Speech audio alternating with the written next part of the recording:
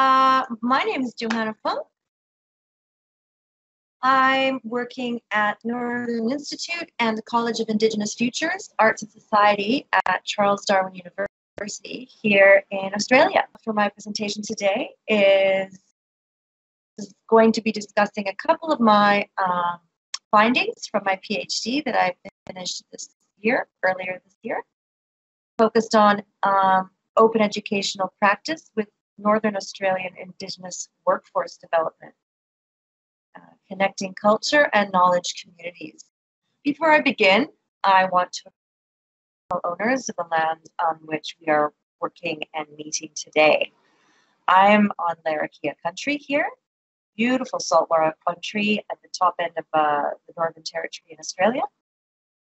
I want to extend my special respect to the elders past, present, and future, and acknowledge the authority of Indigenous people who are joining us today and the authorities in the land on which you're joining us from.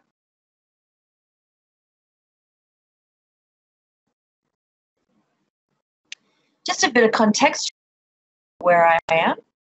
Northern Territory in Australia is this section here.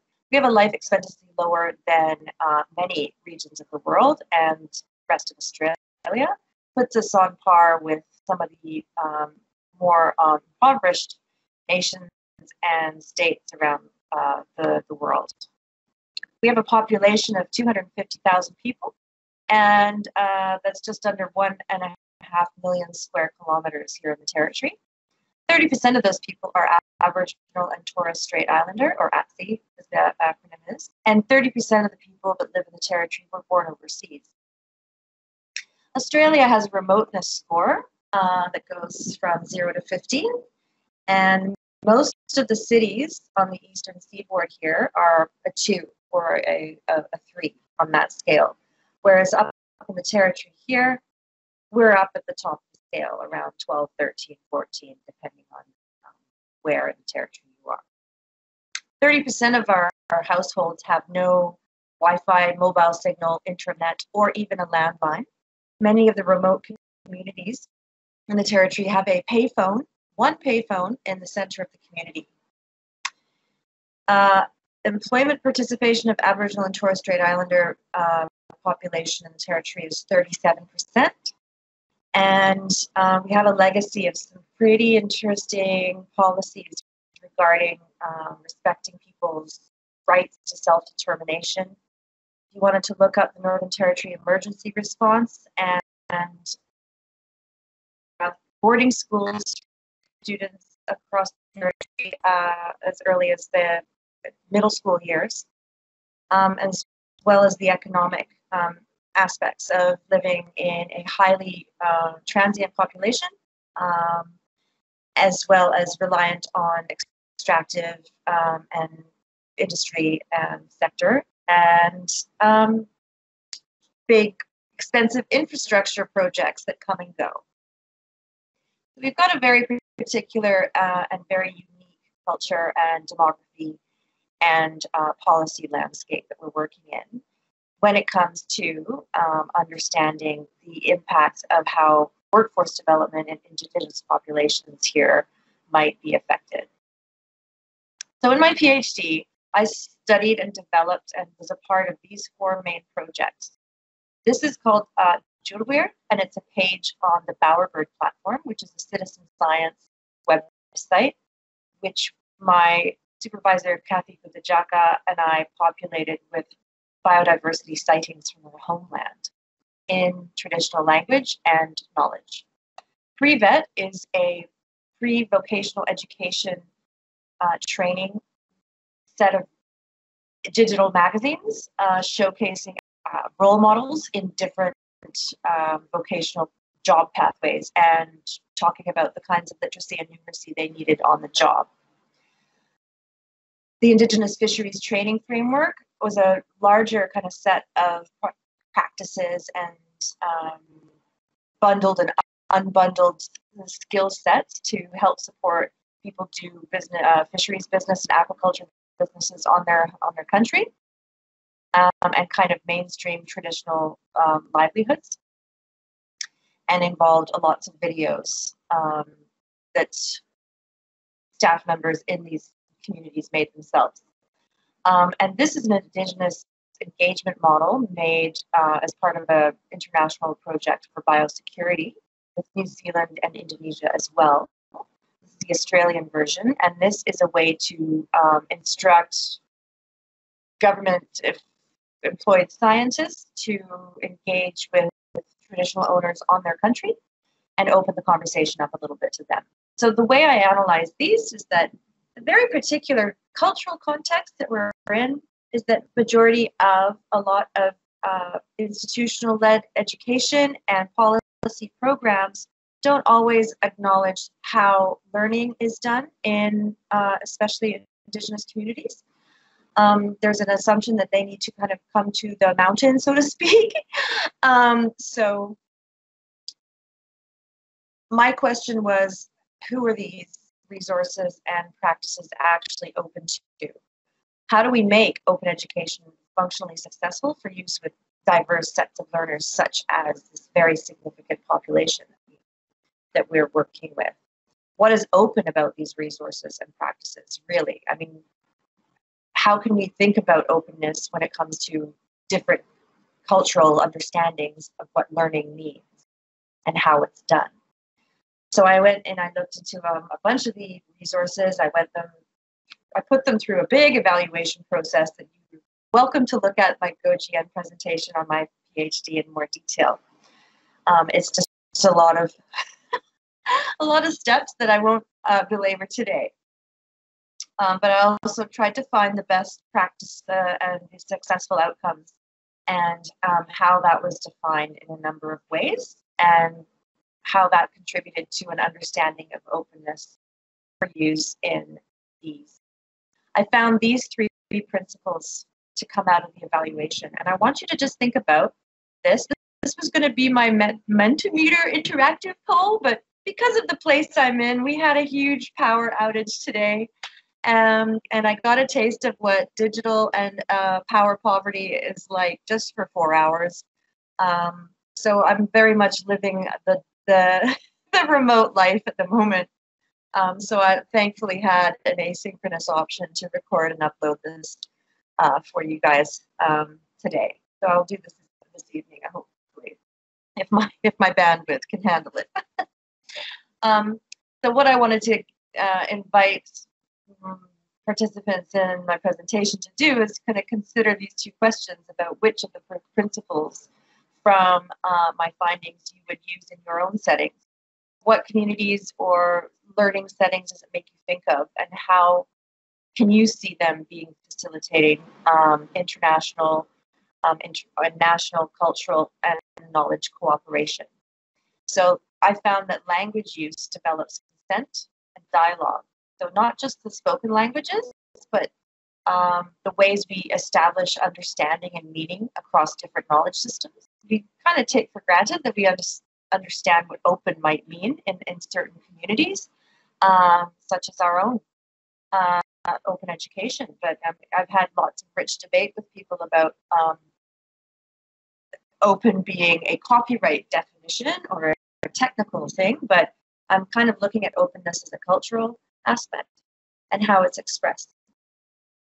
So the ways that we understand and use language when we're learning with other people, how we can appropriate platforms with authorship from the learners, which I'll show you in a minute, and represent their narratives. Situated praxis was another thing that I found to be really important. Practicing and positioned and placed knowledge in context really recentered the learners and their meaning for their learning. The local knowledge and sovereignty thereof to maintain the primacy of country-based knowledge, to keep knowledge on country. And you'll see an example of that as well.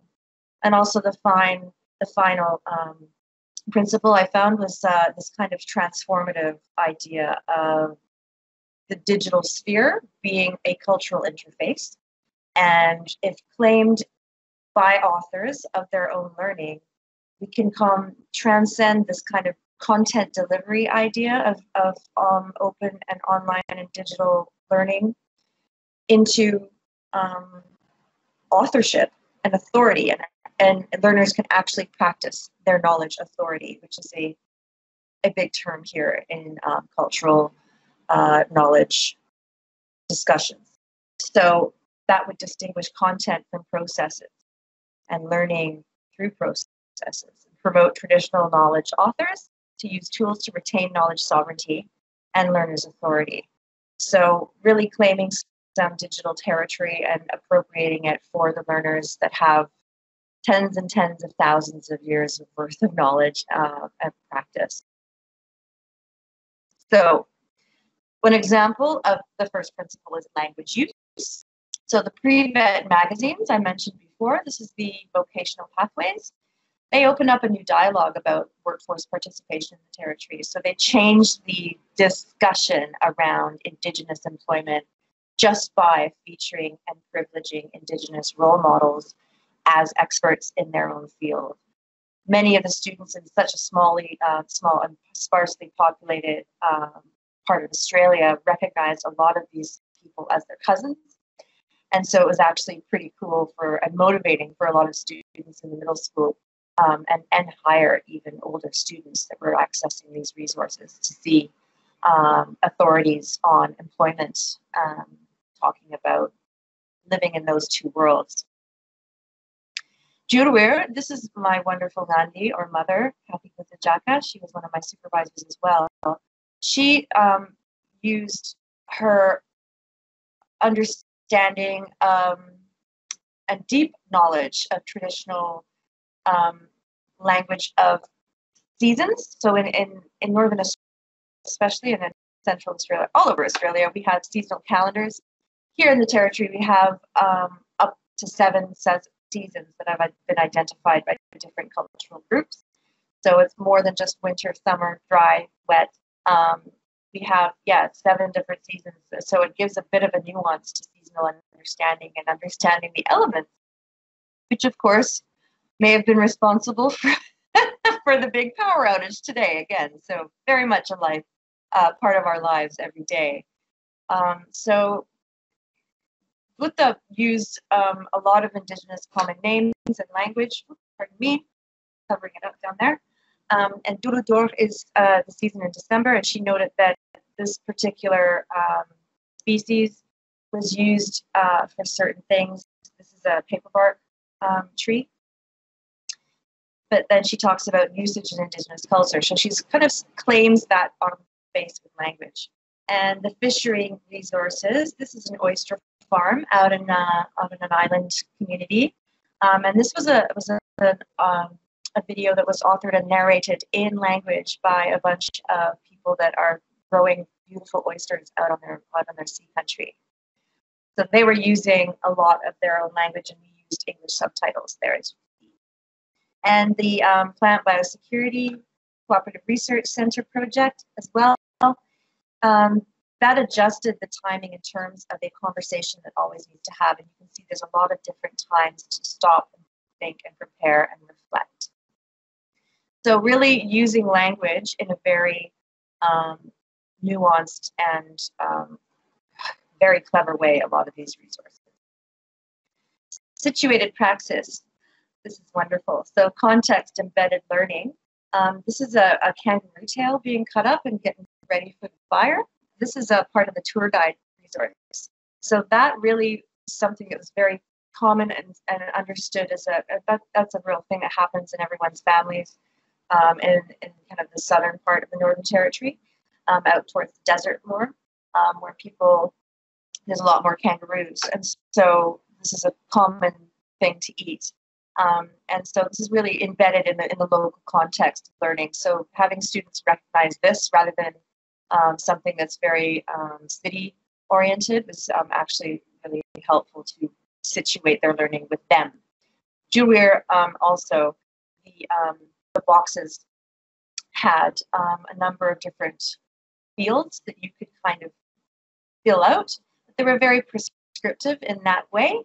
So the way Gupta used it, she appropriated a lot of the boxes, and she didn't fill out boxes for traditional information or stories that she didn't have the authority to speak of, but she also appropriated a lot with in the next example I'll show you. The FRDC project used a lot of making and creating this knowledge and reclaiming a lot of digital territory again with situating their knowledge here on country. And this is where we do our work. And there's a lot of in-depth cultural governance associated with who can work on what country as well. And the plant biosecurity also resituated the dialogue between stakeholders. And there were some beautiful videos in association with the resource to talk about ways of doing things, and Kuta featured in that as well. She's a bit of a star. So final principle is transcending the cultural interface. So this is my Yapa, this is Kuta Jaka's daughter, and she is the Aboriginal police community police officer in Galawinko. She's quite a key feature in a lot of roles in society, both Yomo and territory levels of governance. So she really spoke to the camera, and we got a lot of the role models to author what they wanted to say in each of the videos and featured of job pathways. So there was a way that the actual role models really just spoke through the screen to students because they knew who they were talking to. They knew who the audience was going to be. Gupta also kind of appropriated the taxonomy area for whether or not the species belong to the Yirracha or Dua clan.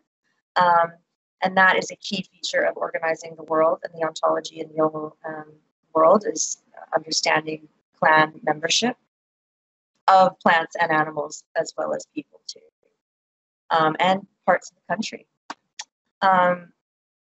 This flipping the terms of the relationship and the discussion between compliance to partnership was what a big job for the engagement model, and how that kind of opened things up. And the choice of resources for the videos, the fisheries videos, participants who made the videos did not choose an entirely open license. And I discussed all the options with them as well, that a lot of the knowledge that they created has already been culturally appropriated in lots of different ways. And so I think, when we understand the definitions of open as purely license-driven and not in context of how knowledge in that community has been dealt with prior to this, I think that understanding the appropriateness of certain kinds of level, and you may be thinking about traditional knowledge badges that came from cultural context. So again, which principle would you use and how? Would you think about language use and how that kind of nuanced language use and appropriating and flipping of the terms of conversation, establishing consent and authorship and narratives effectively and with negotiation and time? How does that make you think of a learning situation that you might use these in? Situated in context, embedded sources and processes to recenter your learners. How does local knowledge and knowledge sovereignty of those communities help to maintain the primacy of that local knowledge and the contextualized knowledge that comes and stays in a place and is significant to a place? What makes you think, what communities or learners does that make you think of? And finally, transcending the digital sphere and the cultural interface. When you think of the stuff that happens in the ethosphere when we do remote learning and digitally enhanced learning and open practices, especially this year, what happens between you and the learning design and the resource that you're using and the people that use it on the other side of the screen?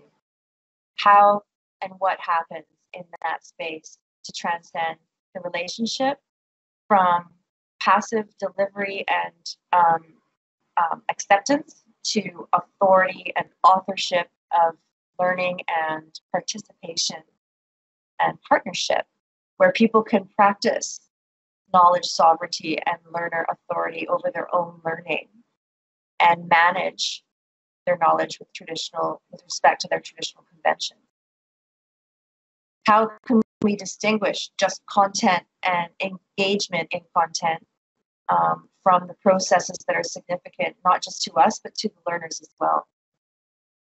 So I would love to have your thoughts if you have the time and mental bandwidth to engage with me on this. I'm once again so sorry about the power. I would love to have met everybody in the session today, but that's life in remote parts of the world. Thank you very much. You're welcome to email me or hit me up on Twitter, and I'll be posting this in my session record today. Thank you very much.